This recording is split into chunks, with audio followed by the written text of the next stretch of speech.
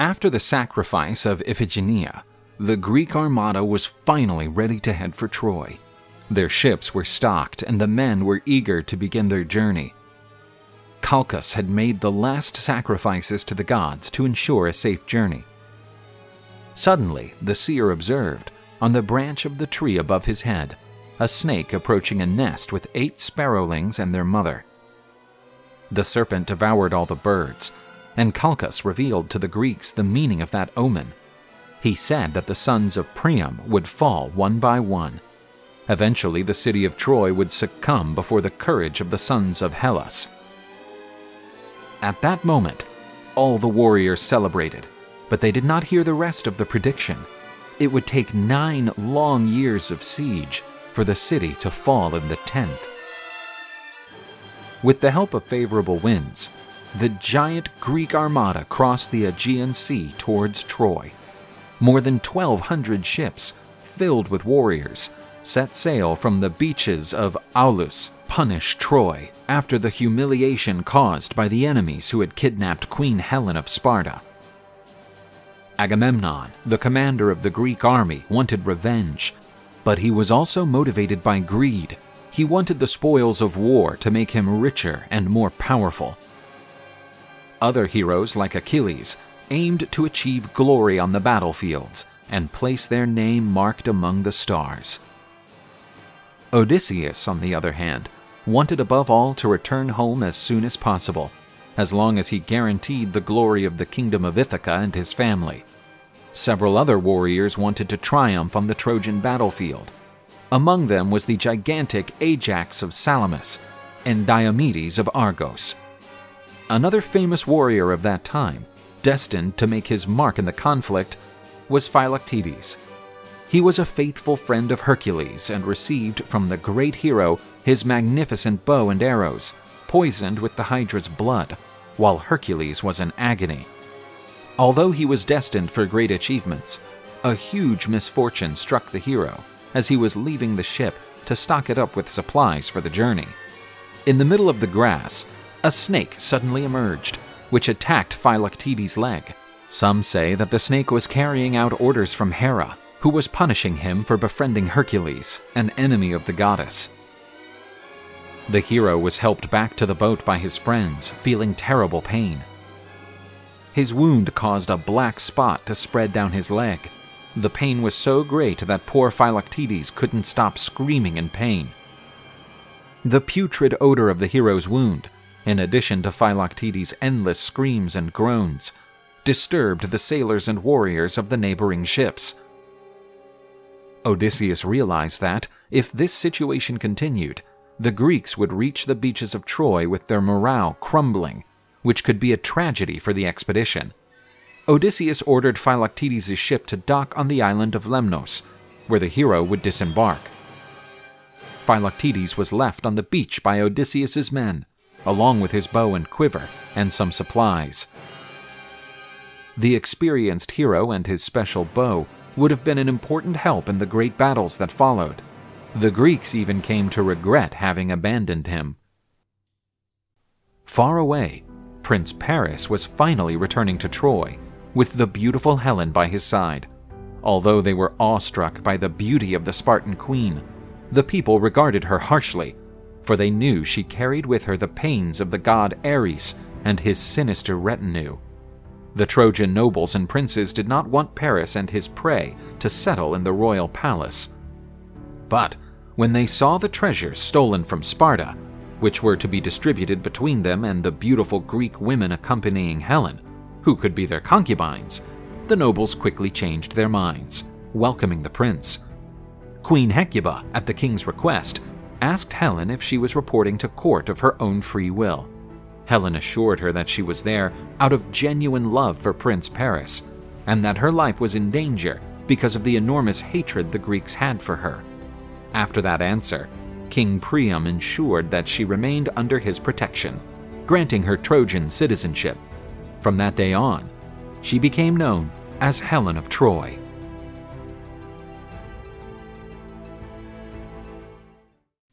The huge Greek squadron was heading for the Trojan shores. thousands of Greek warriors wished to achieve glory in front of the mighty city gates. On the beach, Hector, the Trojan prince, commanded the royal army on behalf of his father, King Priam. They aimed to push the Greeks back into the sea, but they were not prepared to face an army of that size. The ships of the Achaeans had already reached the beach. Although it was a great honor to be the first to invade Trojan lands, the Greeks hesitated, for a prophecy said that the first man to set foot on Trojan lands during the war would also be the first to leave for the kingdom of Hades. Odysseus realized that something had to be done quickly, so he threw his shield onto the sand and jumped on it. Without touching the Trojan sands, the king of Ithaca asked his compatriots to disembark and conquer the beaches before Hector's army was reinforced. Odysseus was running from the arrows fired by the Trojans, and his courage persuaded the men to disembark. Protesilaus, son of the old king Iphicles, was the first Greek to set foot on the beaches of Troy. Protesilaus filled himself with courage and led his men to conquer the beach. He advanced and defeated several Trojan warriors who stood in his way. But his enormous bravery brought him face to face with the mighty Hector, the champion of Troy. The two heroes measured their strength, but Protesilaus would fulfill the prophecy. Hector took his life, and Protesilaus was the first Greek to fall on Trojan soil. Achilles and his army of Myrmidons attacked the left flank of the enemy army. The superiority of the warriors of the son of Thetis made the men of Troy tremble. But Achilles soon met his first great challenge. The warrior's name was Cycnus, a mighty demigod son of Poseidon. It was said that he could not be killed with a spear or sword, arrow or stone. He was practically invulnerable. Achilles felt pleased to duel with a foe who could match his abilities. The son of Peleus hurled his spear with all his might against Cycnus's chest, but the spear bounced off the demigod's bronze breastplate, which was given to him by Hephaestus, the lord of the forges. The son of the lord of the seas also threw his spear, which was blocked by Achilles. The force of the throw was so great that it went right through the shield. Achilles took his sword and advanced against the Trojan ally, but the opponent grabbed the sword with his hand and responded with strong headbutts. The leader of the Myrmidons was stunned, while Cycnus advanced with his club in hand. The son of Poseidon was ready to smash the head of the champion of the Achaeans. Suddenly, Achilles anticipated the deadly attack with a blow with his shield. Taking advantage of the enemy's disorientation, the hero leaped onto his back and initiated a stranglehold. The strong Cycnus, already strengthless, bent his knees before the great power of Achilles' arms. The demigod died, and would not be the first great warrior to fall before the mighty Achilles. Hector, realizing that he did not have enough numbers to contain the horde of invaders, ordered his men to retreat and take cover behind the walls. The Greeks celebrate their first great victory against the Trojans. The conquest of the Trojan beaches was strategically important to the campaign, and their victory was accomplished with few losses. A large funeral pyre was erected to honor Protesilaus, the brave warrior who was the first Greek to set foot on those lands on behalf of the army of the Achaeans. He would be the first of many to die on the battlefields in the name of Greek honor.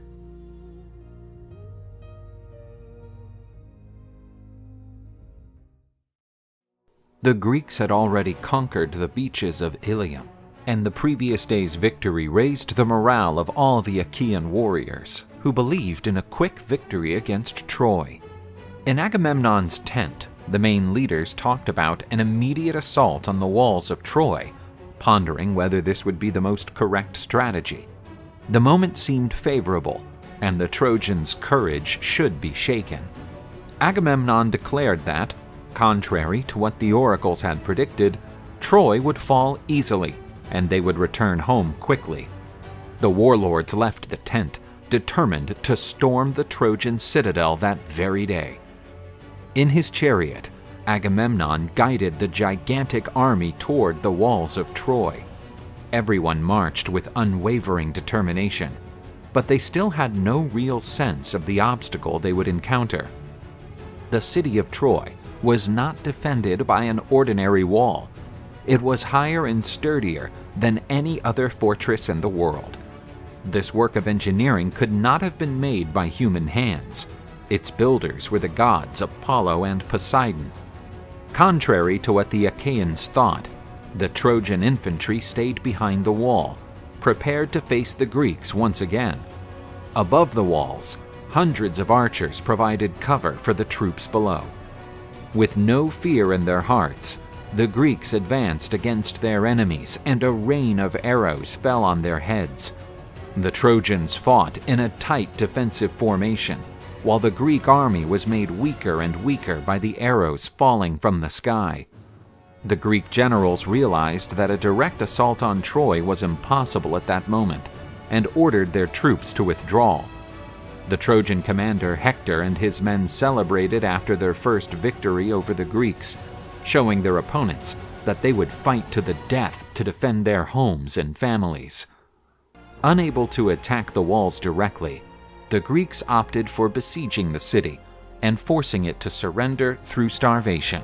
But this strategy was not as successful as expected. Troy was a huge city and had several allies in the region who supplied the city with reinforcements and strategic resources. Therefore, the Greek blockade did not work efficiently.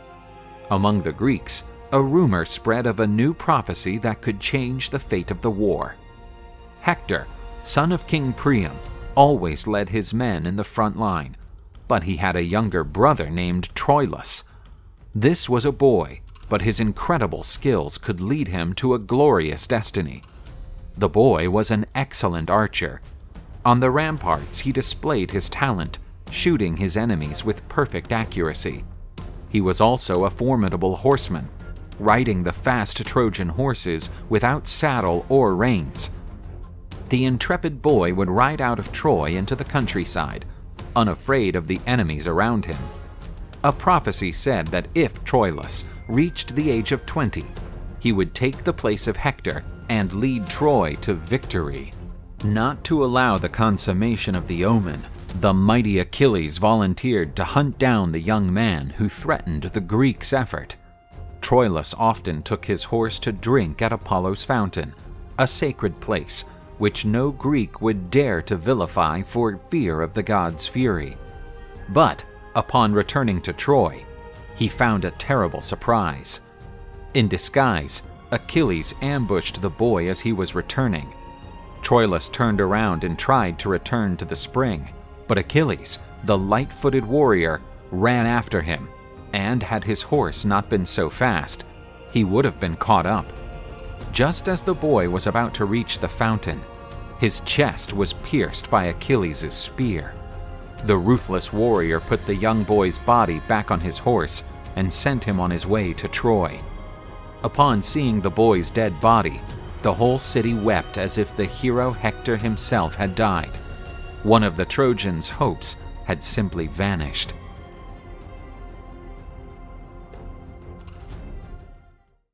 After the failure of the assault on the walls of Troy, the Greeks realized that a long siege of the city would be necessary to make the Trojans fall to their knees.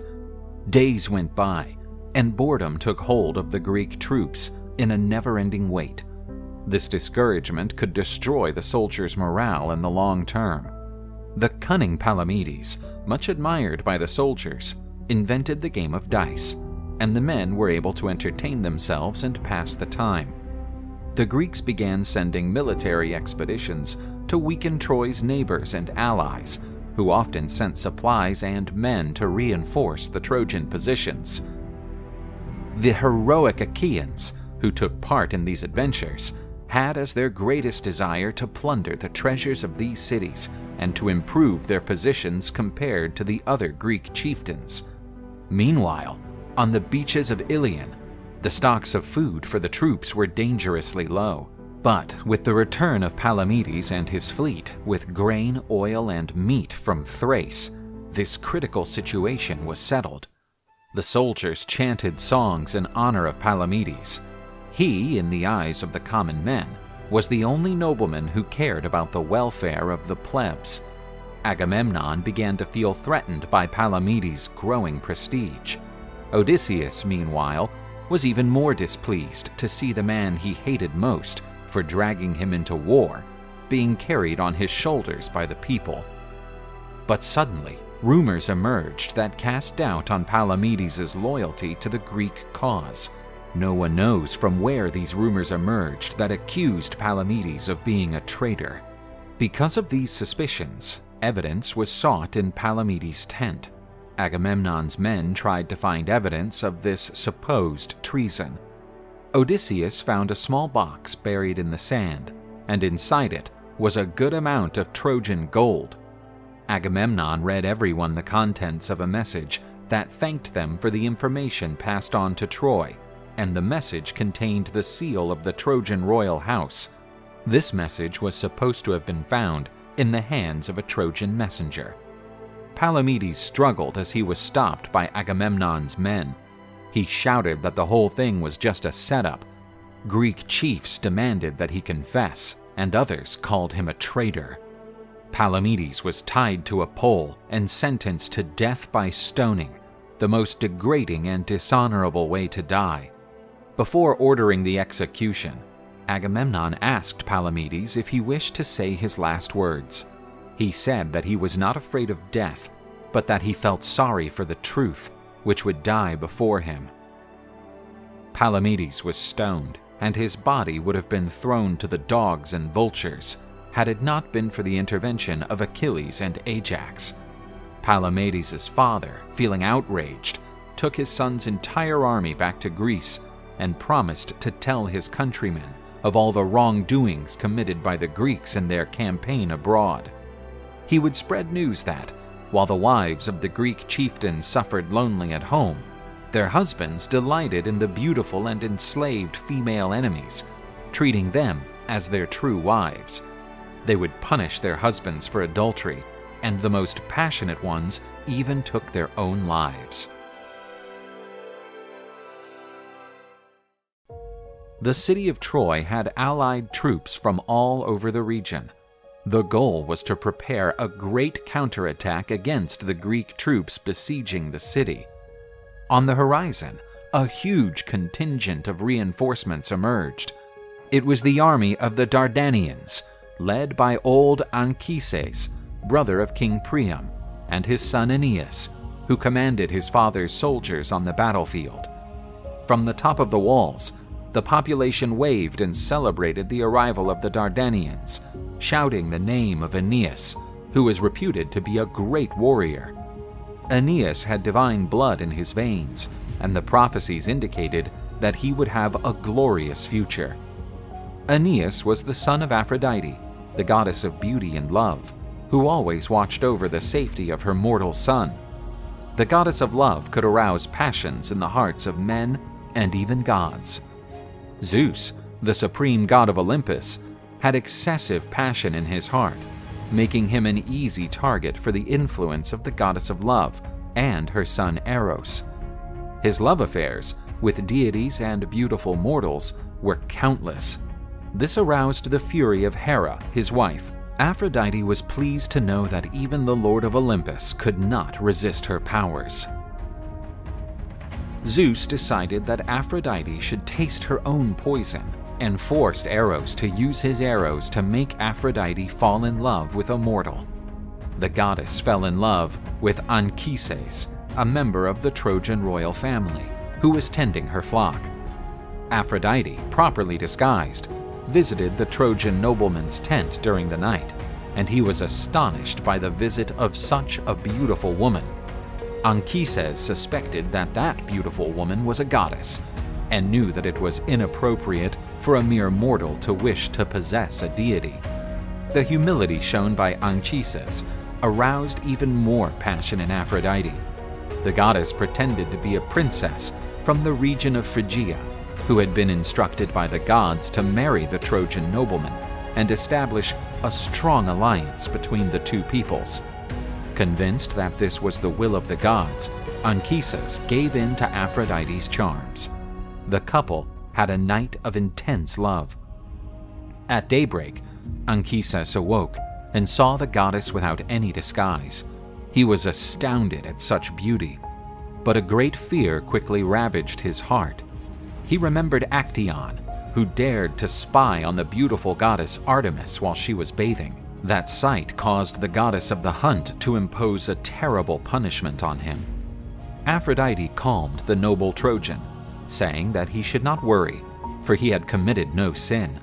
Everything that had happened to him had been the will of the gods, and to her, Anchises and his descendants were very important.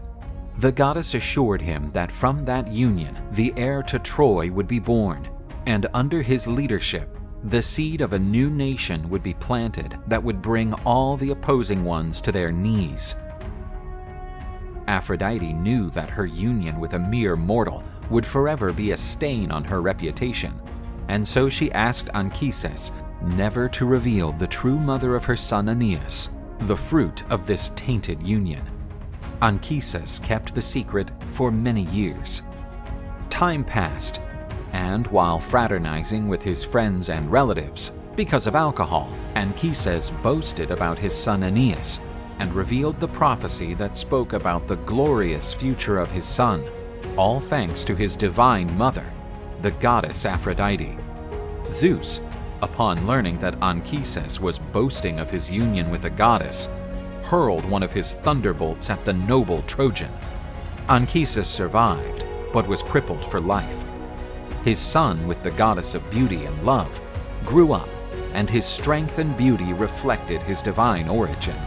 Hector and Paris were very pleased with the arrival of the Dardanians, but because of the rumors of the prophecy predicting the glory of Aeneas, King Priam distrusted Aeneas, for he feared that he would take over the throne from his sons. However, he also knew that, without Aeneas and his men, defeating the Greeks would be an almost impossible task. The siege of Troy had been an ongoing episode for many years, and the last months had been marked only by battles and skirmishes. The inhabitants of Troy were going through hardships, but there was no sign of any surrender. But during this period, the Greeks didn't just stand by. Their heroes commanded expeditions to attack and plunder the allied cities of Troy.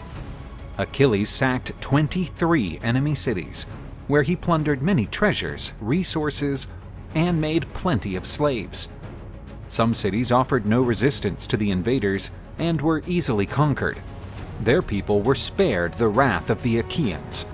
But others tried to stand their ground and refused to yield before the enemies. On the island of Lesbos, there was a great struggle for the taking of the city of Methymna. The defenders fought fiercely against the Myrmidons of Achilles. The defenders managed with great effort to repel the invaders. Meanwhile, from the top of the wall, Princess Pisidice gazed passionately at the mighty Achilles as he led his men. In the evening, Achilles was visited by an old maid of the princess, who brought him a message. She offered Peleus's son the opportunity to invade the city if he agreed to marry the princess. Achilles agreed, and Pisidice opened a hidden door, opening passage for Achilles and his men to storm the city. The Myrmidons unleashed all their fury on the residents of the city for making the Greeks pay such a high price, after stubbornly resisting in the face of a superior enemy. When the princess ran to Achilles lest he forget the deal he made, he ordered his soldiers to stop the young woman. With great contempt, he ordered her to be stoned to death. Achilles would never unite with a woman who would put her interests above her fatherland and family. For such a traitor, there was no fairer penalty. Achilles set out to invade the city of Thebes of Troad. It was a wealthy city, where the family of Andromache, the princess and wife of Hector, lived. Achilles dueled with King Eetion and his sons, who fought bravely, but the king and his 7 sons died at the hands of Achilles. In this city, valuable spoils of war were plundered. The most precious treasure was Chryses, so beautiful that she looked more like a goddess. But Patroclus told his commander that, if he was impressed by Chryses, he should see what was in the temple of Dionysus. Inside it was Briseis, a priestess even more beautiful than the previous one. Achilles was convinced that there was no spoil of war more valuable than the precious Briseis. With her by his side, the glory would be even more evident.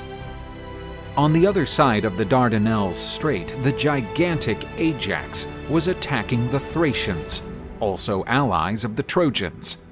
No Thracian warrior could oppose the mighty giant from Salamis. With his huge shield, he brought down the enemy lines. Ajax also captured a valuable war prey. He was the young Polydorus, Priam's youngest son, and for whom he had the most affection. Odysseus realized that the hostage was more valuable than any ransom. Therefore, accompanied by his friends Diomedes and Menelaus, he asked that a meeting be organized in Troy to negotiate. Odysseus proposed exchanging the king's most beloved son for Menelaus's wife. But, listening to the advice of his sons, Priam refused to return Helen. As a counter-proposal, he offered his daughter Cassandra to Menelaus as his new wife. Menelaus found that proposal outrageous and said he would not accept that the people who dishonored him should choose his wife. He declared that he did not want a wife from a barbaric lineage, and the Trojans would pay for that offense. Greeks and Trojans again failed to come to an agreement, and the king demanded that the Greeks be removed from his presence. The Greeks dragged young Polydorus close to the wall and stoned the boy to death. From the top of the wall, Priam witnessed it all helplessly and in tears. Achilles had now returned full of glory and treasures. Everyone celebrated, as the fruit of the loot was shared among all the lords. When Agamemnon saw Chryses, he immediately demanded her for himself. Achilles quietly gave in to the girl, for he had expected that the greedy Agamemnon would not resist a young woman with such attributes. But Achilles was smart, and only revealed his Briseis to Agamemnon after he had already decided to choose Chryses. Therefore, Achilles got the most precious of treasures. Briseis and Chryses did not know it, but they would be responsible for changing the course of the war. Achilles' wrath would be aroused. For nearly 10 years, the Greeks besieged the glorious city of Troy and could not bring down the remarkable walls erected by the gods Poseidon and Apollo.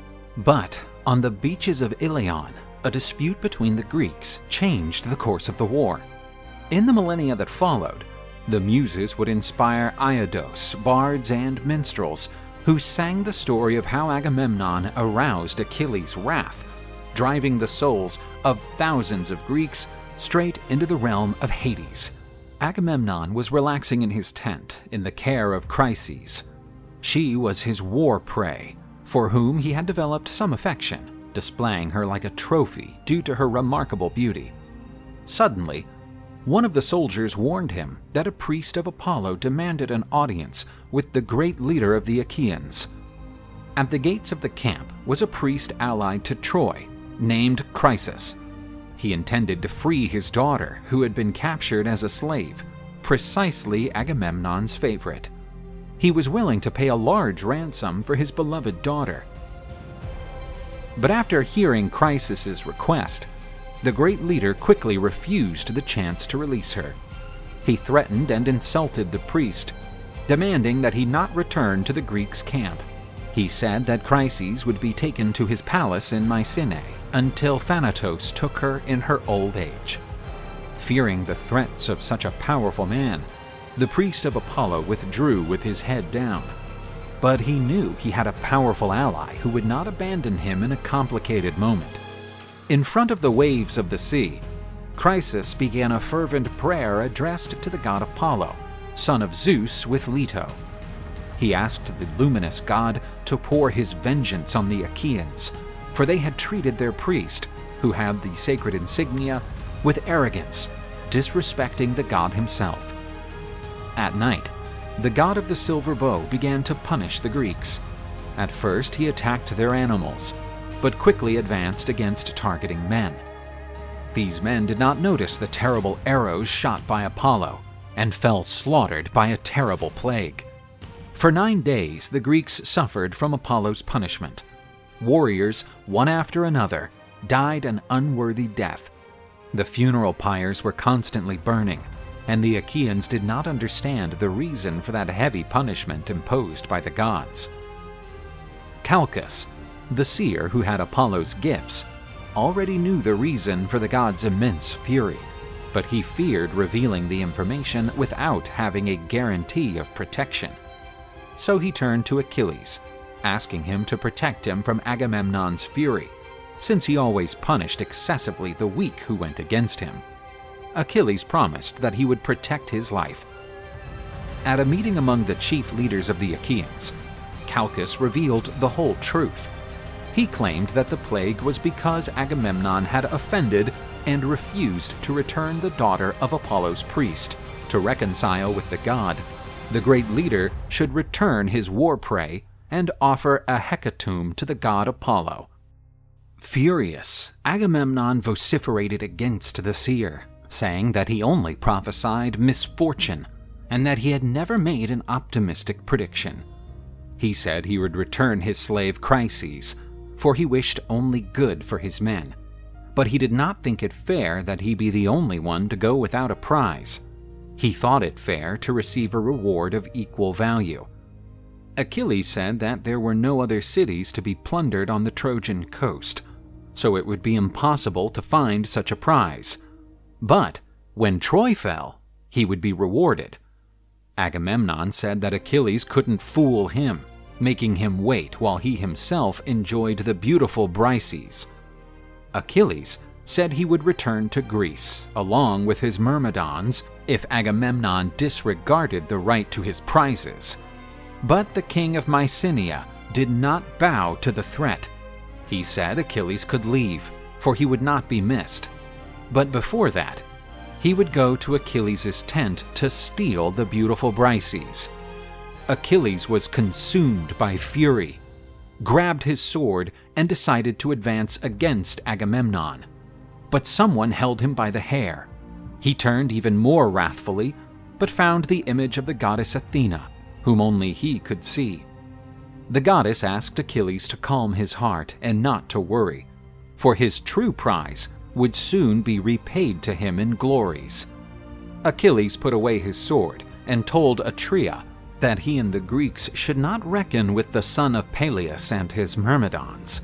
He also said that the Greeks would cry out for Achilles, but he would not appear to deliver them from the deadly blade of the magnificent Hector. Thus, they all regretted that they had allowed such an injury. After heated exchanges of insults, Achilles left Agamemnon's tent, full of anger in his heart. Odysseus decided to deliver Chryses back to her father, along with the animals that would be sacrificed in the magnificent hecatomb. Agamemnon's men went to Achilles' tent and searched for the beautiful Briseis, who refused to leave. In the evening, Achilles went to the seaside, where he knelt and wept. Thetis, his divine mother, approached her son to hear those laments. Achilles could not understand why he was so wronged, even with such a short life. He wished the Greeks would pay for their injuries. Thetis knelt before Zeus's throne and begged him to help the Trojans during the war. After all, he was indebted to the goddess, for she had been responsible for saving him when the Olympian gods rebelled against Zeus and put him in chains. Zeus promised that he would assist the Trojans until Achilles' glory was repaired. Achilles retreated to meet with Agamemnon. The division between Greeks was all the Trojans desired. A Trojan spy reported to Hector, head of the Trojan army, all the events in the camp of the Achaeans. Weakened by the plague, and already without their champions, the Achaeans were deteriorated. Hector seized the opportunity to try to push the Greeks back toward the sea. The decisive battles of the Trojan War were about to take place.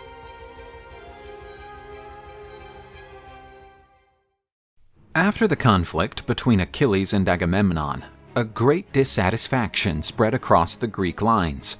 But the leaders of the Achaeans managed to prevent an even greater rift from dividing their warriors.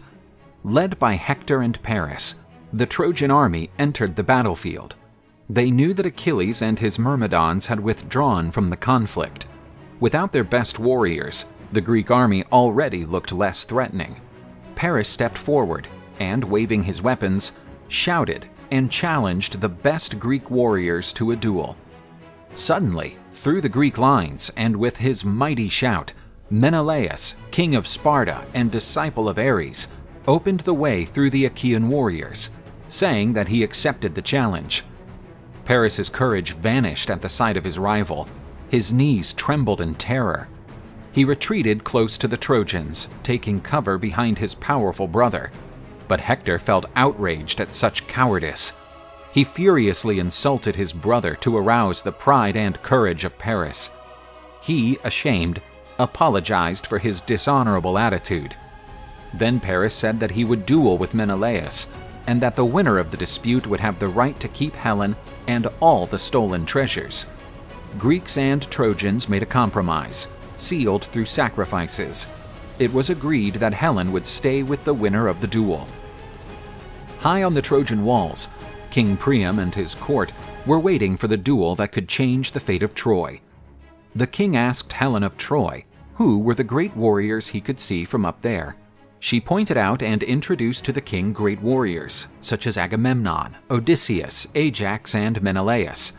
But she missed her twin brothers Castor and Pollux. Paris and Menelaus equipped themselves with shield and spears, ready to start the duel. The spectators held their breaths because of the tension. The silence was total. The Trojan prince hurled his spear with all his might at his opponent. But the disciple of Ares deflected the weapon with ease. Then the Spartan king made his attack. Menelaus threw the spear offered by the god of war with the intention of killing the enemy. Although Paris blocked the enemy attack with his shield, it could not contain the enemy's strong weapon, which pierced it and wounded the handsome Trojan prince. Paris dropped his shield and picked up his sword, preparing for a hand-to-hand duel.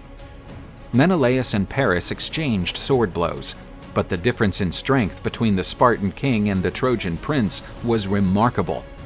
The disciple of Ares struck a strong blow with his shield, which threw Paris to the ground. Menelaus wanted to end the life of the man who had stolen his wife. Therefore, he raised his sword and used all his strength to strike the fatal blow. But Agamemnon's bronze sword broke when it struck his rival's helmet. The king of Sparta cried out to the heavens, demanding to know what crime he had committed to be so severely punished by the gods. Grabbing his opponent's helmet, Menelaus dragged the Trojan prince along the ground. The Achaeans were already celebrating the victory of their champion when the leather buckle that fastened the helmet to Paris's head broke, and the prince crawled away from his opponent. When the Spartan king was ready to kill the adulterous prince, a cloud of dust covered Paris. Through the mist, Paris was visited by the goddess Aphrodite. She, using her powers, led him away from the fight. Menelaus was furious at the disappearance of Paris, shouting for him to appear. Due to the Trojans' escape, he considered himself the winner of the duel and claimed his prize. Agamemnon, the chief of the Greek expedition, demanded that the Trojans immediately hand over Helen so that there would be peace between the two peoples. High on Olympus, the goddess Hera, wife of Zeus, was watching everything and did not want the war to end without Paris and all the Trojans being punished. Zeus questioned the reason for such fury against one of his favorite cities. The goddess Hera responded by saying that he could destroy any of her favorite cities, such as Argos, Mycenae, or Sparta, as long as he allowed Troy to be completely devastated. Zeus allowed Athena to mingle among the Trojans to spread discord. Athena, who also hated Troy, whispered in the ear of Pandarus, an excellent Trojan archer, saying that the glory of whoever defeated Menelaus would be enormous. Pandarus fired one of his arrows at the Spartan king, hitting him in the waist. The arrow fired by the naive Pandarus ended the chance for peace between the two peoples. The heroes of both sides ordered their warriors to attack the enemy. The war, which had lasted for more than 9 years, entered its bloodiest phase. Great heroes died, and even gods shed their blood in front of the Trojan walls, to the great satisfaction of the god of war. After the Trojans spurned their agreement with the Greeks, a great battle began. Heroes from both sides fought bloody battles, and even the gods participated in the dispute. Athena, the goddess of wisdom and strategic warfare, was on the side of the Greeks. Apollo encouraged the Trojans in the fight. Ares, the god of war, was followed by a sinister procession, which carried all the evils of war.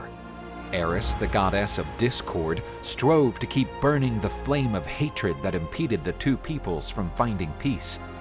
Deimos and Phobos, the sons of Ares, filled men with fear and terror.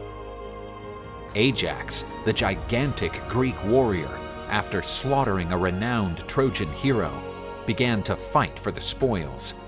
The fallen enemy's weapons and armor were true trophies. These spoils of war had not only economic value, the status of these trophies was priceless. Among the great warriors fighting on the Greek lines was Diomedes, son of the renowned warrior Tydeus of Aetolia. He looked like a true demon on the battlefield. All those who crossed his path were defeated. The Trojans, faced with the enormous carnage, began to retreat, fearing Deimos and Phobos. But the god Apollo did not allow the men of Troy to be overcome by fear. With the god's support, the warriors of Ilium returned to the fight. The formidable archer Pandarus wounded the great Achaean hero again, shooting at Diomedes. Pandarus's arrow pierced Diomedes' shoulder. The Trojan archer celebrated and boasted that he had brought down the unstoppable Greek warrior. But Diomedes had not fallen. As his aide extracted the arrow from his body, Athena instilled in the hero the vigor and daring of his father. The goddess told him that he had nothing to fear, for she would always be at his side, regardless of the opponent. Diomedes hurled his spear, trying to hit Pandarus in the mouth, who was mistakenly celebrating his victory over Tydeus' son. The blow was terrible. Pandarus fell to the ground, and Diomedes walked over to him to pluck out his spoils. But Aeneas did not allow his friend's body to be plundered and tried to defend the corpse. With a large boulder, Diomedes attacked Aeneas. The heavy stone severely wounded the Dardanian prince's leg, who fell to the ground. Diomedes was ready to make another famous victim. But the goddess Aphrodite descended to earth to rescue her beloved son. As she lifted Aeneas up, the unthinkable happened. Diomedes threw one of his spears at the goddess, wounding her hand. The goddess wept as the divine ichor, that is, the blood of the gods, gushed from her hand. Aphrodite complained to Zeus, but he told her that he did not want to get involved in the quarrels of men. That was the job of Ares and Athena, the warlike gods. The god Apollo placed himself between Diomedes and Aeneas, but even that did not stop the Greek hero's momentum. Diomedes attacked Apollo, who dodged the hero's blows, but Diomedes' insistence enraged Apollo. The shining god gave a loud cry and warned Diomedes how foolish it was for a mortal to try to equal a god. The son of Tydeus walked away, and Apollo led Aeneas away from the conflict. Beside Hector, Ares was leading a powerful counterattack against the Greeks. Hector's men seemed not to fear death and fought with unprecedented audacity. Athena knew that the ruin of the Greeks would happen if Ares was not stopped, and she could only count on Diomedes to stop the god of war. Ares was Aphrodite's lover. Upon seeing the man responsible for hurting her, he felt an enormous rage. He hurled his divine spear at the hero of Argos, but Athena deflected the spear, preventing Ares from killing her protege. Diomedes hurled his spear at the god of war, and, guided by Athena, the spear pierced his belly. His cry of pain was equivalent to the cry of 10,000 men. Ares fled to Olympus and showed the wound to his father, who told him to stop his whining. The supreme god hated the fact that his son worshipped violence and blood. He was the deity Zeus liked least. Without Ares on the battlefield, the Trojans' advantage was over, and the Greek troops were able to contain Hector's advance. The great Trojan hero could not find his brother Paris anywhere, so he returned to the city of Troy to confront his brother. For his courage, Diomedes was celebrated among the Achaeans as the man who faced and smote the gods. His deeds became eternal. Hector hurriedly returned to the city of Troy in pursuit of his brother Paris, who was nowhere to be found on the battlefield. The chief of the Trojan hosts stormed into Paris's palace and spotted him sulking in his room, while Helen looked disgruntled at the way he was behaving. Hector yelled at his brother, telling him how shameful it was that he remained apathetic in his palace, while his brothers and countrymen were shedding their blood in a war that he had ignited. It was Paris's duty to put on his armor and stand in the front line. Helen lamented that she was the cause of such tragedy.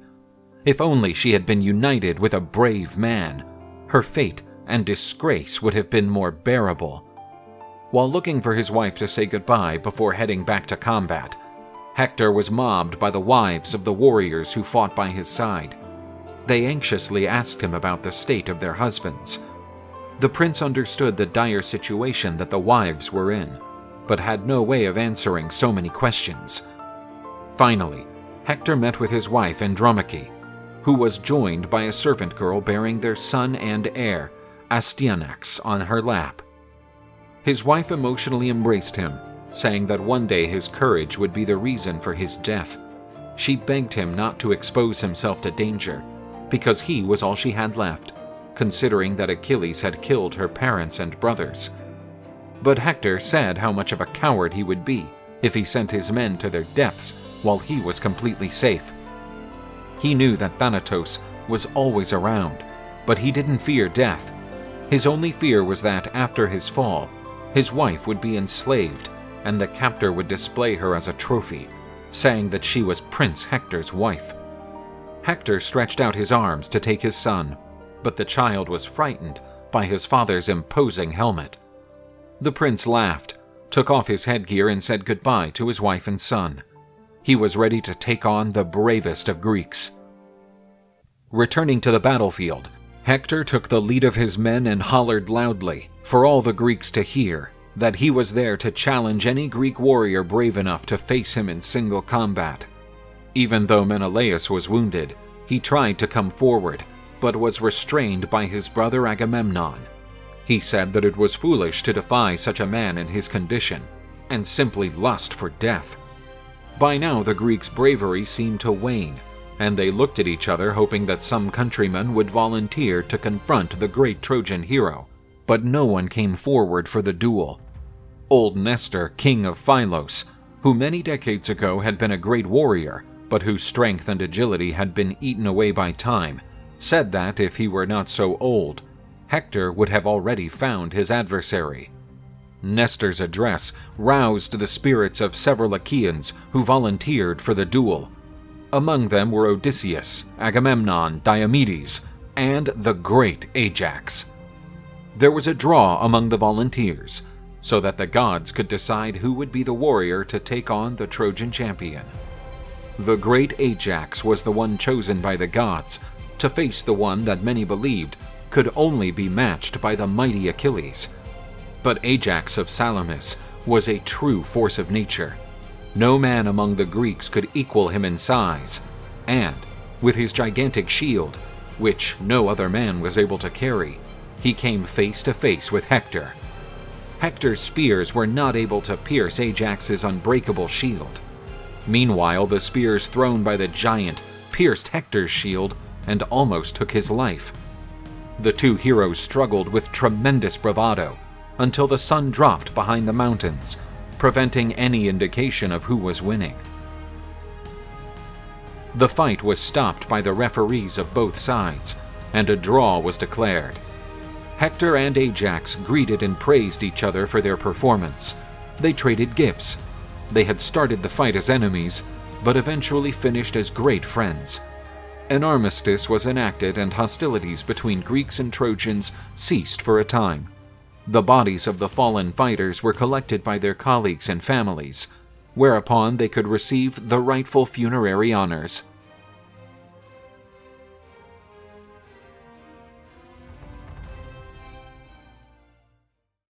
While Greeks and Trojans were clashing on the battlefield, a major tussle between the gods was about to take place on Mount Olympus.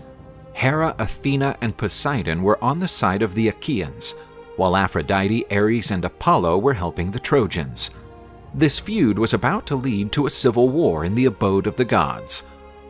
Zeus called for an end to the turmoil that had erupted and struck a deafening thunderclap. The supreme god decreed that he would not allow any other Olympian deity to directly interfere in the conflict until further notice. Should any of them disobey his command, he would personally throw them into Tartarus. If they wished to test his power, Zeus said, they could stretch a chain connecting the earth to the heavens. Every other god together could measure forces with him by pulling from one end of the chain. High in the heavens, he would raise all the gods and even the earth and the sea as evidence of his omnipotence. Zeus went to Mount Ida, where he would set the course of the upcoming war events by himself. Fate had indicated that it was time for the Trojans to overpower the Greeks. Even though they were outnumbered, they were fighting for their families and their land. Favored by Zeus, Hector and his men pushed forward against the Greek hosts, who could not withstand the pressure. The Achaeans soon began to give way and retreated to their camp. All the while they were pursued by the Trojans, who followed them like rabid dogs. Paris fired a sharp arrow at the horse pulling old Nestor's chariot, who fell to the ground. Although old, the king of Pylos still kept the same bravery of his youthful days. He defended himself against the attackers with his sword. But Hector was drawing near with his fearsome spear, which had already brought down more than 100 Greeks. But the gods appeared to be watching over old Nestor, and he was eventually rescued by Diomedes. Diomedes wished to achieve glory by claiming Hector's life, but a mighty thunderclap revealed that this was not Zeus's will. The old warrior succeeded in dissuading Diomedes from confronting the Trojan champion. The Trojans proceeded to advance to the moat guarding the Greeks' camp. Hector even said that he would have burned the Greek ships had it not been for the arrival of Nyx, the goddess of the night, who blanketed the earth with her black cloak. In Agamemnon's tent, the Greek leaders seemed supremely worried at the overwhelming victory the Trojans had achieved that day. The Achaeans' morale was at an all-time low. Nestor reminded Agamemnon that the Greeks' luck turned when the Achaeans' supreme chieftain fell out with Achilles. The Mycenaean king agreed that it was a mistake, and he was now willing to rectify it. Achilles would be offered great treasures, slaves, and even the beautiful Briseis would be returned to him if he agreed to fight again. Odysseus and Ajax would present Achilles with Agamemnon's offer of reconciliation, which was indeed quite generous. But Achilles was undeterred. He said he would already have left if Poseidon would grant him safe passage. He had worked hard to get his spoils, only to be later robbed by Agamemnon, and so he would not be fooled again by that man. During the night, Odysseus and Diomedes set out to spy on the Trojans and find out what they were up to. That's when they came across a man who was surely a Trojan spy, aiming for an equivalent purpose to theirs. The Greek heroes forced the bloke to surrender and threatened him with death if he did not reveal some information of value to the Greeks. He said his name was Dolan, who owned valuable information that he would trade for his life. The Trojans said that King Rhesus of Thrace and his men were camped nearby, and that they had with them their wonderful white horses, reputed to be the finest in the world. Diomedes decided not to risk it, and did not spare the spy's life. Diomedes and Odysseus sneaked into the Thracian nobleman's camp. The Ithacan king made his way to the horses, while Diomedes provided him with cover. Diomedes assaulted the watchman from behind, but he was not silent enough. A soldier woke up and sounded the alarm, but his cry would be muffled by Diomedes' knife. The Thracian warriors woke up startled, unable to understand what was going on. All the while Diomedes ran among them, taking their lives like a ghost at Thanatos' behest. Diomedes' last casualty was King Rhesus. He and 12 of his brave warriors fell that night at the hands of Tydeus' son. Meanwhile, Odysseus had succeeded in stealing the horses and was calling for Diomedes to flee before reinforcements arrived. They reached the Greek camp along with goddess Aurora, which heralded the birth of a new day. The two heroes were cheered by the Greek fighters for stealing Rhesus's mighty steeds, and that lifted the Achaeans' morale. Nearby, however, Hector was giving a fiery speech to his men. He said that they would invade the Greek base that day and set fire to their ships. The fight for the retaking of the Ilian beaches was just beginning.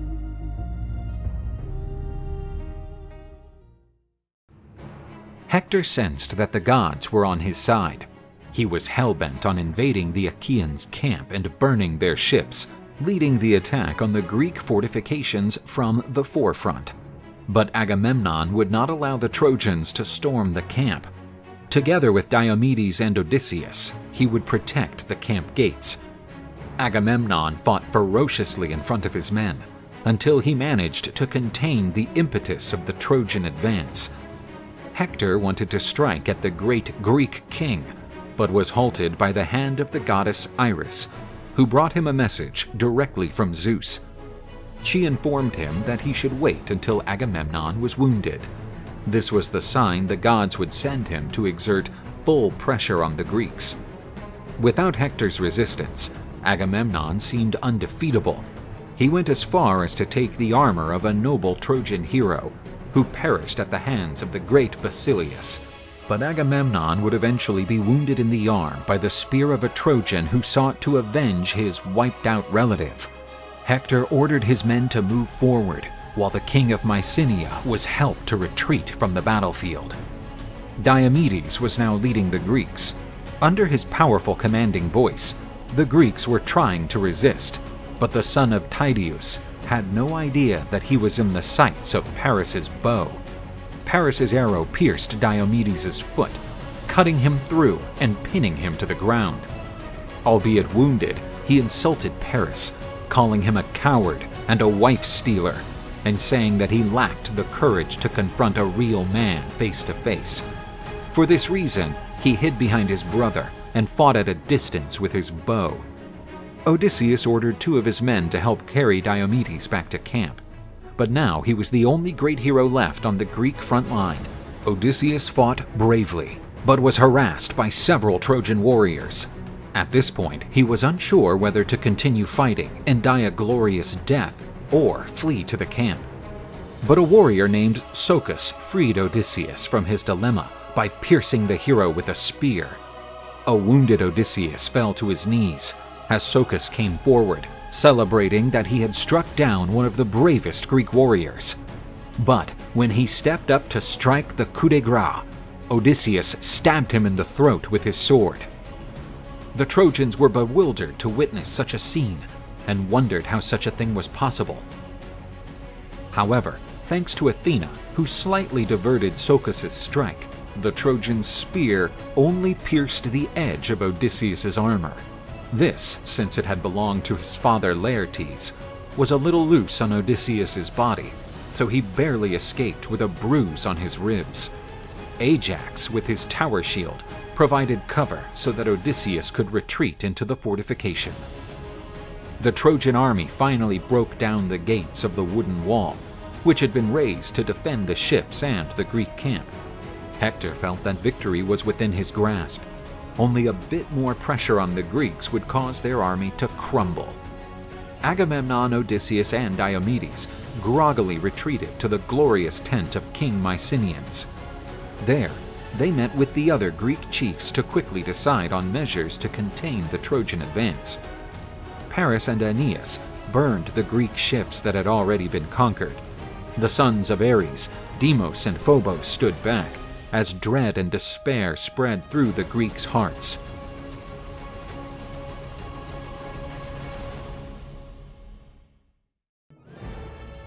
The Trojans had swarmed into the Greek camp, and the fight for the ships had begun. Supported by Zeus, the warriors of Hector pursued the decisive victory that would rid Troy of its enemies.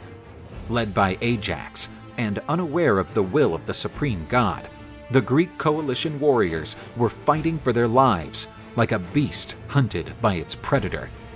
All the while, the great Greek leaders, who had been wounded the day before, were debating their options. Surrender would surely mean a death sentence.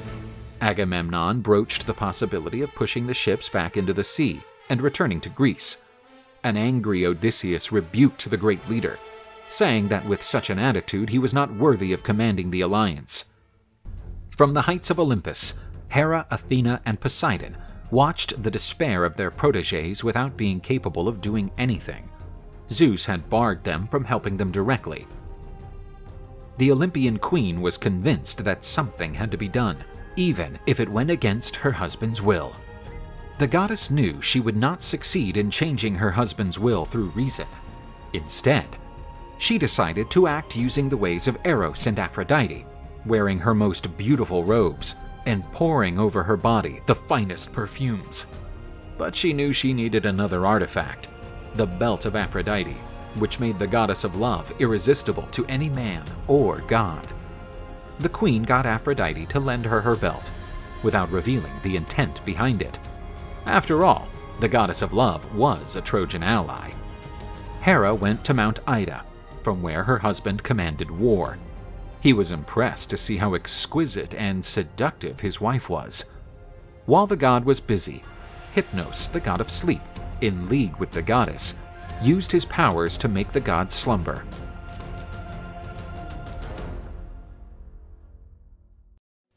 Without the supreme god's hindrance, the gods allied to the Greeks were free to provide aid to their protégés. With Zeus now off the fight, Poseidon sided with the Greeks and had inspired them with uncanny bravery that stopped the Trojan advance. The Achaeans struggled to defend their ships as if these were their true homes. Hector threw his spear at Ajax the Great, hoping to knock out the Greeks' resistance. But, as if deflected by the gods, Hector's spear skimmed across Ajax's chest without doing him any damage. But Ajax's counterattack would prove terrible for Hector. The gigantic Greek warrior threw a heavy stone at the Trojan hero. Hector was struck violently on the leg, leading the Trojan prince to the ground. With the help of his companions, Hector was taken out of the forefront. Without his great hero to lead them, the pressure of the Trojan attack finally began to ease. It was at this point that Zeus, who was peacefully sleeping on Hera's lap, awoke. He was suddenly overcome with anger, realizing what had happened on the battlefield and that it was his wife's doing. Zeus threatened and scolded her. He asked her if the goddess's wish was again to be hung in the heavens, just like when she and the other gods had rioted against him. But, since she was still using Aphrodite's belt, Zeus's anger found no room in his heart. Zeus ordered Apollo to heal the leg of the Trojan champion. In the meantime, Hector could return to the command of his men and fulfill the plan laid out by Zeus. The Greeks shuddered as they heard Hector's mighty war cry, which sounded more like a lion's roar. The enemies had spotted him fall, and now he was returning as if unscathed from the world of the dead. While the Greeks ceded land to their enemies, Patroclus, in Achilles' tent, begged the greatest hero among the Greeks to put aside all the humiliations he had suffered and help his decimated compatriots. If that was his men's wish, Achilles said, then Patroclus could put on his armor and lead his valiant Myrmidons against the Trojans. While Patroclus was putting on Achilles' armor, his friend gave him one last piece of advice. Achilles told Patroclus to drive the Trojans out of the Greek camp. but not to pursue his enemies if they ran away. However, his main advice was that his beloved comrade should not try to engage Hector in battle. The young Patroclus did not know it, but he was gearing up to change the course of the war for good.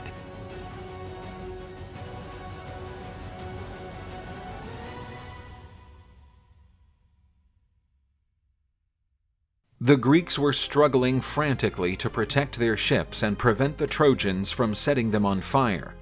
The Trojans sensed that the long-awaited victory was within their grasp, but they had no idea that their luck was about to change. The sound of the wheels of Achilles' chariot, pulled by the two divine horses Xanthus and Balius, made the Trojans' hearts tremble. Patroclus, wearing Achilles' armor, headed the mighty Myrmidons off to fight their enemies. Frightened and eager to save their own lives, the Trojans on the forefront fled in confusion. Meanwhile, they were pursued and had their flanks battered by the Greek spears. From the top of Achilles' chariot, Patroclus took out Trojans by the dozens with accurate stabs from his spears. But Sarpedon was a Trojan ally, as well as king of Lycia and son of Zeus. He was bent on stopping the Achaeans' counterattack. Patroclus leaped from the divine chariot and dashed against the son of Zeus. Sarpedon was strong and experienced, but his age had eroded his endurance. He was not up to the task of fighting a warrior as good as Patroclus, who had Achilles as his training opponent for most of his life. From above, Zeus looked at his beloved son in peril of his life and thought of intervening, but was scolded by the other gods. It would be disgraceful for the gods to freely intervene in the destiny of men to save the life of one of their descendants, just to avoid the pain of loss. Zeus resigned himself to let Sarpedon's fate be fulfilled. Patroclus easily dodged the thrusts of King Lycian's spear, just standing by to deliver the fatal blow. The Greeks rejoiced as they stripped Sarpedon's body of its glorious armor and weapons. However, sent by Zeus, both Thanatos and Hypnos carried the dead king's body back to Lycia, preventing the corpse of Zeus's son from being defiled. Thus he could have a dignified funeral in his homeland. Patroclus's heart had started to be seized by pride, which made him believe that he could lead the capture of Troy that day, completely forgetting Achilles' warning not to pursue the Trojans who fled behind the walls. On the very front of the Trojan walls stood Hector, but Patroclus did not look daunted by the presence of such a mighty hero. But Patroclus's shining moments were over. Zeus was sending Apollo to weaken the man who had killed his beloved son. Patroclus's spear broke, and the straps that tied Achilles' armor to his body snapped, rendering the hero defenseless. That's when a Trojan named Euphorbus struck Patroclus in his flank, attacking him with his spear. Hector drove his spear through the body of Achilles' cherished friend. With Patroclus dying at his feet, Hector called him a fool to think he would take Troy that day, saying that the Trojan vultures would feast on his corpse. Patroclus used his remaining strength to say that Hector was bragging about a victory that was not his. After all, the greatest blow he suffered was dealt by Zeus and Apollo. Then it would be Euphorbus's, and only then would come the one from the Trojan prince. The Greek hero also stated that by killing him, he lured to himself the shadow of death that now surrounded Hector, because Achilles' revenge would fall heavily on the Trojan. Hector would carry Achilles' armor back to Troy as a trophy and place it on an altar in honor of the gods. Meanwhile, Trojans and Greeks fought over the body of Patroclus. With the arrival of the mighty Ajax, the Greeks succeeded in retrieving Patroclus's body and bringing it back to the camp. The news of Patroclus's death changed the course of the war. Achilles was in his tent, utterly oblivious to what was happening during the battles outside the Trojan wall. Antilochus, the son of old Nestor, arrived with some grim news. The messenger had the message of Patroclus' death, and the chest of Peleus' son was overwhelmed with pain. Achilles was suffering from the thought that his best friend had not listened to his advice not to stand up to Hector. Patroclus' negligence had cost him his life. To make matters worse, Hector had taken Achilles' magnificent armor for himself. The weeping hero went to the beach, and his cries of excruciating pain were heard by his mother, who came up from the water to find out what was happening. Achilles told her about the death of his beloved friend and the loss of his armor. He could never get his revenge on Hector disarmed. But Thetis reassured her son and told him that she would return the next day with armor even more splendid than before. With it, he would be able to accomplish his destiny.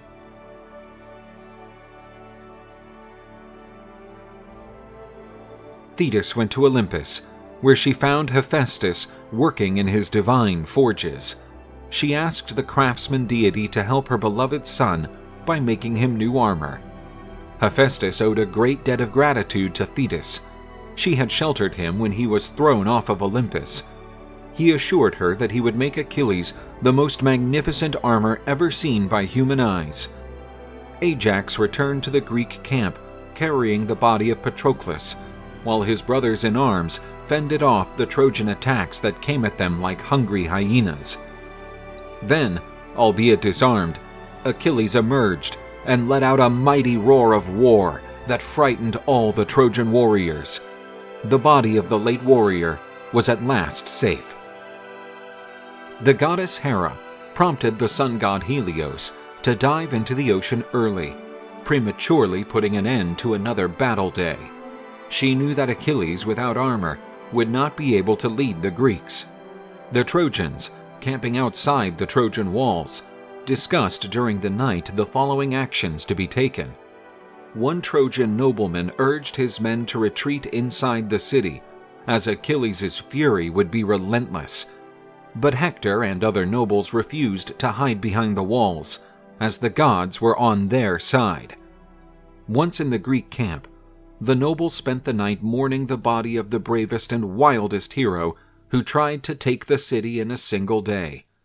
Achilles ordered Patroclus' body to be preserved. He would only receive the funeral rites after the hero brought the body of Hector, the murderer, in honor of the fallen. The next morning, Thetis stood in front of Achilles' tent, wearing the new armor and shield made by the most skillful of the gods. Achilles donned his new armor, and its golden color shone almost as brightly as the sun. No man had ever worn such magnificent armor. Pelides requested an assembly of the Greek nobles, as he had an important pronouncement to make. Standing in front of all noblemen, Achilles reconciled with Agamemnon and regretted that everything had not been settled on the very first day.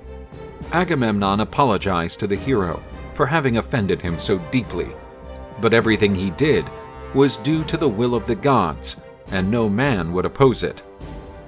Agamemnon returned all of Achilles' stolen treasures, including the slaves Briseis that Peleus' son held so dear. When she saw Patroclus' body, she wept over it, as he had always been very kind to her. Achilles was now leading the Greek army on an assault to avenge Patroclus' death. The Greeks marched confidently with him, as they had the best warrior in the world at their side. Achilles and his men fought their opponents. All those who dared to counter Pelides' rage met Charon the ferryman. Achilles fought with unfathomable anger and took the lives of the Trojans and their allies by the dozen. The gods watched Achilles' anger, and Zeus sensed that, at that pace, the hero would bring the war to an end that very day, and so he released the gods to act upon the conflict in whatever way best suited them. Hera, Athena, and Poseidon sided with the Greeks, while Apollo, Ares, and Aphrodite sided with the Trojans. With the gods on the battlefield, the war returned to the path laid out by the Moirai, the Ladies of Fate. Ares joined forces against Athena, as he was still angry with the goddess for having helped the hero Diomedes wound him. the powerful goddess, employing her sheer strength, threw her brother to the ground and taunted him for thinking he could measure up to Zeus's favorite daughter. Aphrodite stood between Athena and Ares to protect her lover, but Athena landed a powerful punch to the chest of the goddess of love. She fell at Ares' side, and Athena told them that it was the deserved consequence for those who supported the hateful Trojans. Near there, Poseidon teased Apollo to fight, but heard the light gods retort, saying it was not worthy for two deities of their level to fight each other over mere mortals. Artemis, who sided with the Trojans, taunted her brother for refusing to fight his uncle, and said that his bow and arrows were useless.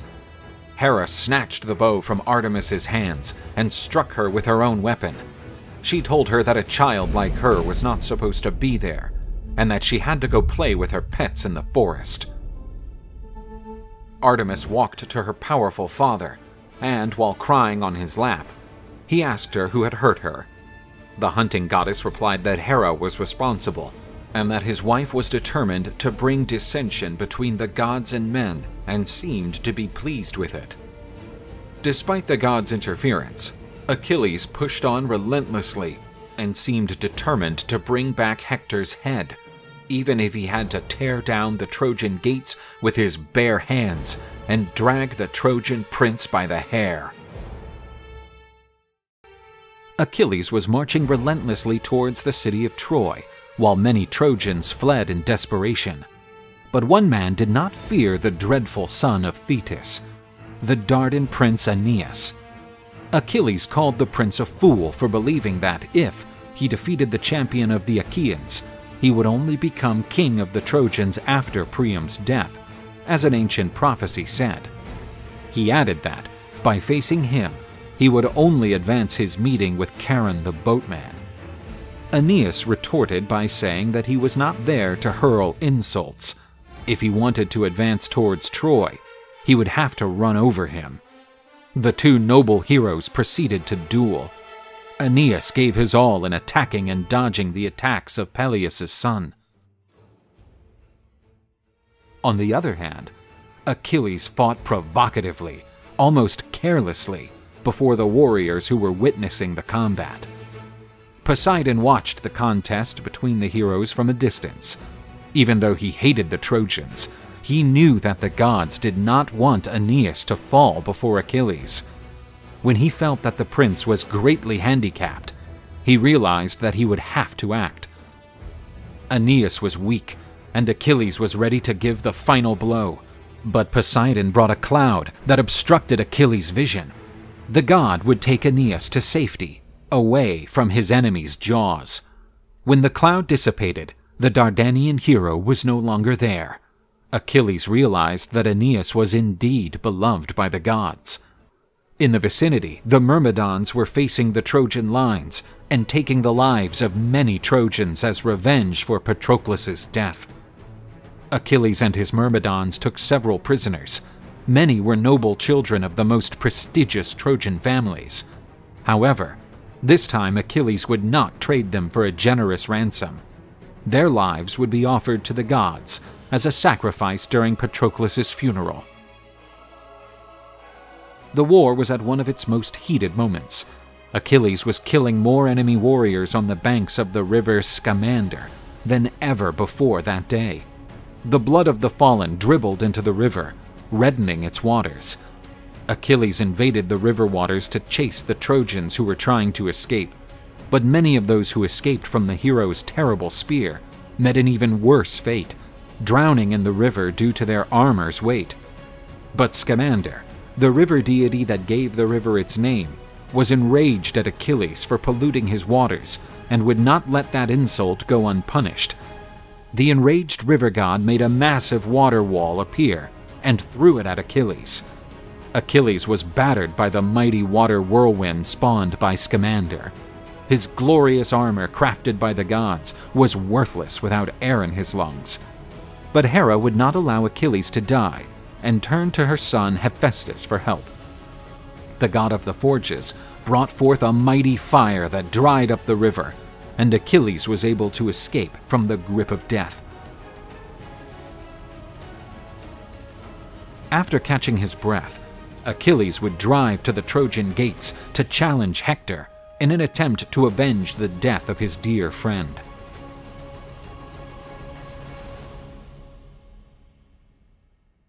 On the battlefield, for almost a decade, men and gods were eagerly awaiting the encounter of the two greatest warriors of the Trojan War. Achilles, the Greek champion, was overwhelmed by the will and wished to avenge the death of his beloved friend Patroclus, while Hector, the bravest of all the Trojans, was battling to defend his homeland, his people, and his family. While advancing, Achilles' eyes burned with the hatred he felt for his opponent. Albeit invisible to human eyes, Phobos, the personification of fear, stood next to him. Hector's spirit was filled with dread, and his instinct for survival made the warrior flee. 3 paintings in a row. From the walls of Troy, King Priam, his wife Hecuba, and their princes worriedly watched Hector being pursued by Achilles, who, like a hungry predator, was chasing his prey. Hector avoided the arrows and javelins thrown by the warriors following Achilles. Peleus' son yelled, ordering his men to stop attacking the Trojan prince, as he would be responsible for sending Hector's spirit straight to Hades.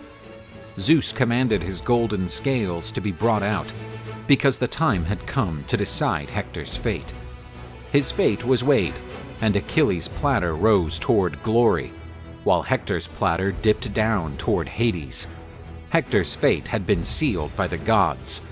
Zeus directed Athena to come down to earth and enforce the fate set out for the warriors by the Moirai. Athena whispered in Achilles' ear for him to stop pursuing his enemy, that she would encourage him to fight. Hector then listened to his brother Deiphobus' call and was delighted to have his brother by his side in a time of need. The prince found his courage again and was now ready to at last face the Achaean champion. Hector attempted to reach an agreement with Achilles, whereby the corpse of the warrior who fell after the duel would be given back to his friends to receive the proper funeral rites and tributes. But Achilles countered, saying that there was no such thing as an agreement between lions and men, and that it was the will of the gods to grant him victory. He would toss the prince's body to be gobbled up by the hungry dogs. The two greatest warriors met in front of Troy's mighty gates, while the Trojans watching from the top of the walls held their breath. This clash could change the war's outcome. Hector launched his spear at Pelides, but he easily dodged it, using the divine armor bestowed by Hephaestus. The Trojan prince beckoned his brother to hand him his spear, but Deiphobus was absent. Hector realized he had been deceived by the gods, and that Athena had disguised herself as his brother to motivate him.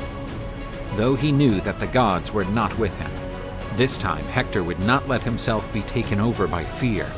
He pulled out his sword and charged forward to meet his fate. The king and queen on the walls feared for the life of their beloved son, and worried about their kingdom's fate should Hector fall. The prince was bravely contending against the world's most powerful warrior. The heroes charged each other in a fight that seemed like a deadly ballet. Within seconds of fighting, Achilles had understood how Hector behaved in combat. No enemy's blows could reach him, and now he only expected the prince to reveal a vulnerable point for the fight to be decided. Hector bravely stepped forward against Peleus' son. With one perfect blow, Achilles fatally clipped Hector's neck. The great duel was set.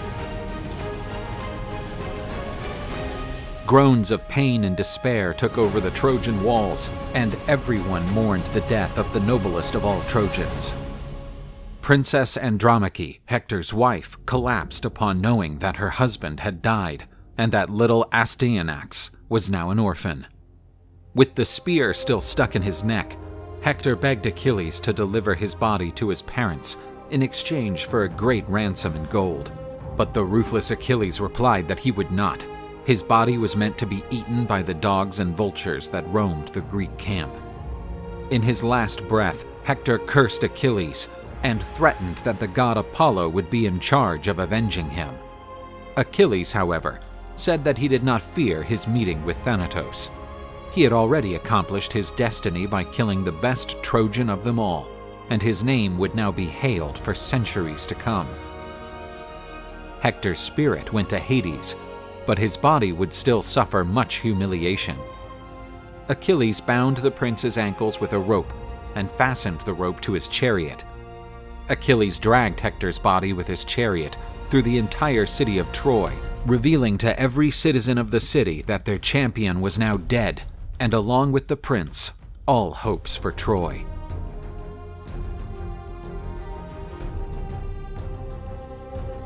Upon witnessing his son's body being dragged in front of the walls, Priam tried to throw himself from the top to take his own life, but was halted by his sons. Meanwhile, Hecuba, the queen, was shrieking and tearing her hair out. Achilles dragged Hector's body towards the Greek camp and was greeted by the Greek warriors wherever he went, saluting his victory. Having exacted his revenge, Achilles was at last ready to provide his faithful friend Patroclus with a proper burial.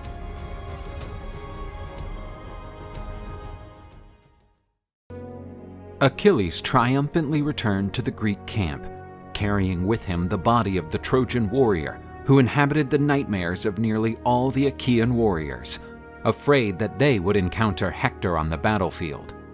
Having fulfilled his promise, Achilles sent orders to initiate the funeral proceedings for Patroclus. Animal sacrifices were started, and Hector's body was ordered to be thrown to the ground and left at the mercy of dogs.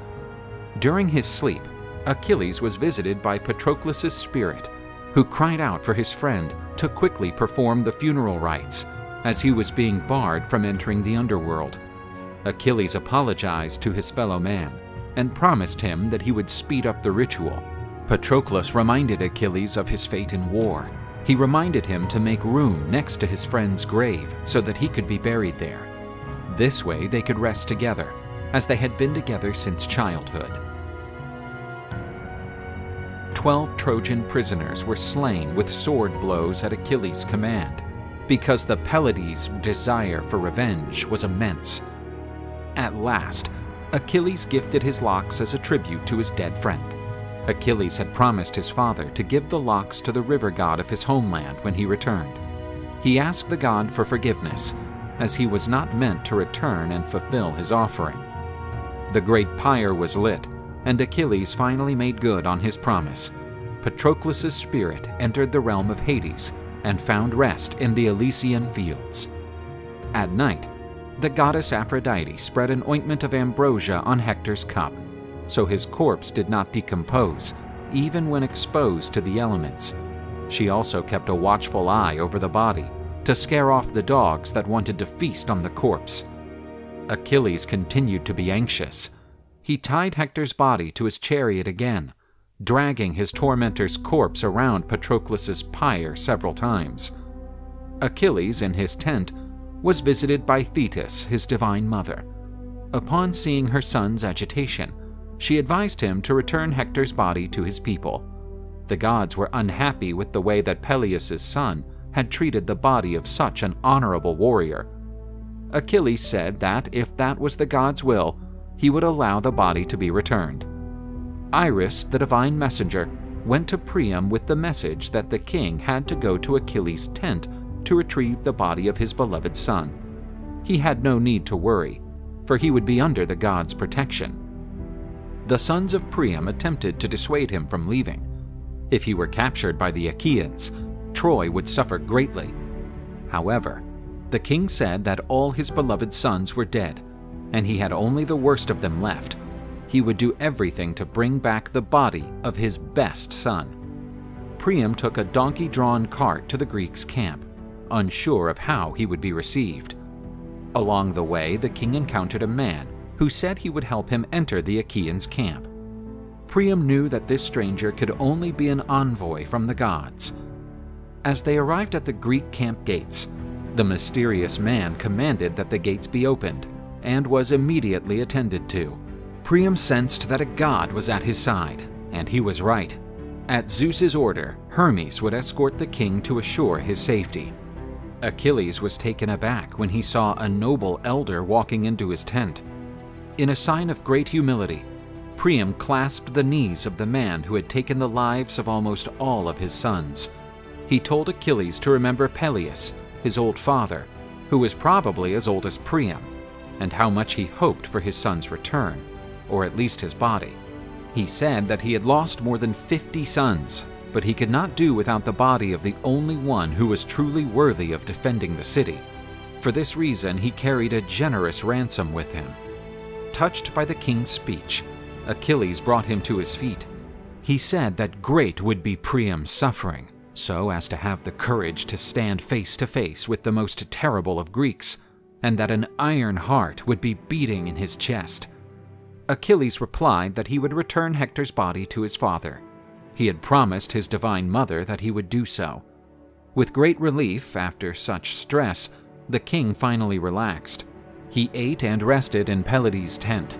He had not eaten or slept since his son's death. Before sunrise, Priam and his divine escort departed, carrying the body of the glorious hero Hector, before Agamemnon found out that the Trojan king was in his camp. Achilles apologized to Patroclus' spirit for returning Hector's body, saying that his part of the ransom would be laid at his tomb. Priam headed toward Troy with the promise of an 11-day ceasefire to ensure that all preparations were made for the funeral of the bravest Trojan. The Trojans rejoiced and wept, watching the king carrying the Trojan prince's body.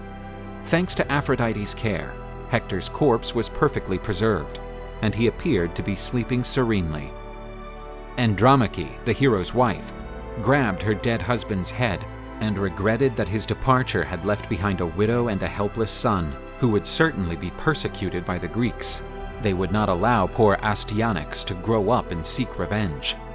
On the 11th day of the truce, Hector's enormous funeral pyre was lit in the center of Troy.